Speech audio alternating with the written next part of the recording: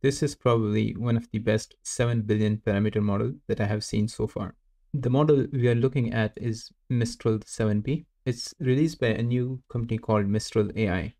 It's their first foundational model and seems to be based on a different architecture than we have seen before. The model is just 7 billion parameter small, but very impressive in its performance for its size. It currently only supports English and has coding ability, but has a much larger context window compared to something like Llama 2. Because of its size and performance, it's optimal for low latency text summarization classification, text completion, and code completion. If you look at the announcement, so they are saying that our teaser model is out. So it seems like they have much better models in work. Let's first look at some of the features of this model, and then I'll show you some of the results based on my own tests. This is a foundational model, which seems to be based on a completely novel architecture. So even though it's just a 7 billion model, it outperforms Llama 213B and the original Llama 134B on many benchmarks.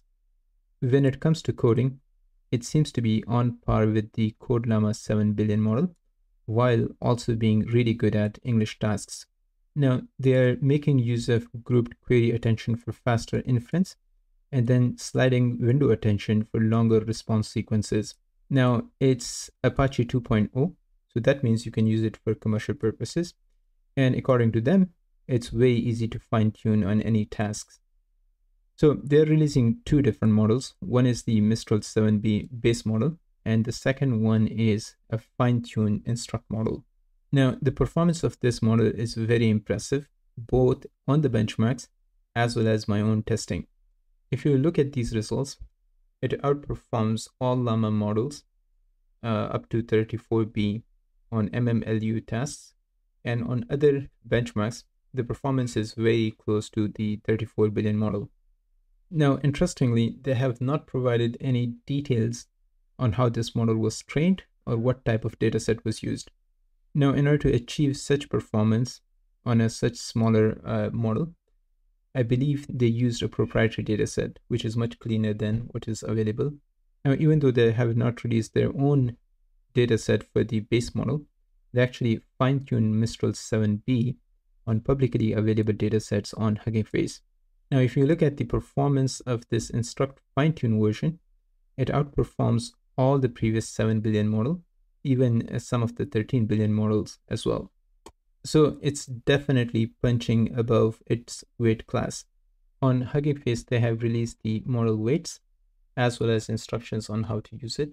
So they have released the instruction format used for training the instruct model, as well as an example code on how to use this model with the Hugging Face transformer package.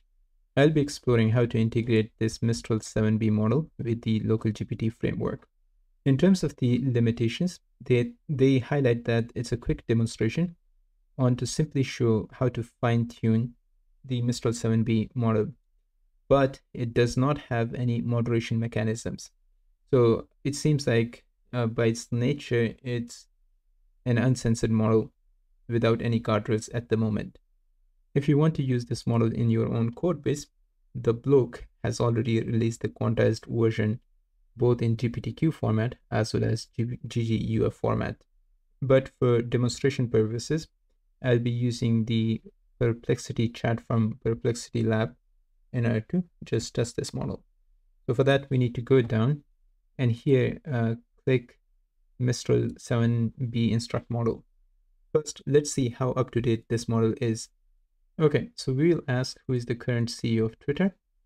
And it says, as of my last update, the current CEO of Twitter is Elon Musk. Then it goes on to say, however, I don't have access to the real-time information, so this may not be accurate. Next, let's check its writing abilities. So our prompt is write a letter to the CEO of OpenAI to make GPT-5 model open source. Okay, so it came up with a pretty nice letter, but here it says, as a user of your platform, I have been impressed by the capabilities and potential of GPT-5 model, and I believe that making it open source would greatly benefit the community and the field of AI research. So it's not fact checking its responses, and probably it's not aware that GPT-5 has not been released yet. But overall, I am actually happy with the letter that it has written. Okay, so let's check its language understanding abilities. So the prompt is: a glass door has push on it in the mirror writing. Should you push or pull it? Please think out loud, step by step. Okay, so I'm officially impressed by this model because in my test, none of the smaller 7 billion model have got this right. So it says, look at the writing at the door. It says push. When you see push, you might think that you need to push the door open. But remember, mirror writing is the opposite of regular writing. So when you see push written in the mirror writing, it actually means pull. Therefore, to open the door, you should pull it. So during my testing of the open source large language model, I think only Wizard LM13B was able to answer this question correctly. Now, just to show you that this is a tricky question for LLMs, so here is a response from GPT 3.5. So when I asked the same question, it went through a number of steps, but at the end it says that you should follow the instruction as if they were written correctly, and in this case, you should push the door. Now, before looking at whether it's uncensored or not, let's look at the model's coding ability, because this is one thing that the authors have highlighted. So we will start off with a very simple function. So we wanted to write a Python function that accepts a file and write it into an S3 bucket. Okay, this is a standard Python question, and it should be able to answer it. And it came up with the correct code. It also gave us a quick example as well, so that is pretty nice. Okay, let's look at a little more complicated example. So we are asking it to write a HTML code for a web page that has a single button. When the button is pressed, it will change the background color of the website to a random color, and then it should also display a random joke. Okay, so it quickly came up with the code. Now let's see if it actually works. Okay, so we're going to be using this online HTML editor. So paste the code in here, and let's run the code, and we do see a button in here. So that's encouraging. Now let's press the button. Okay, so it does show a joke when we click OK. Yeah, it changed the color as well. Let's press it again.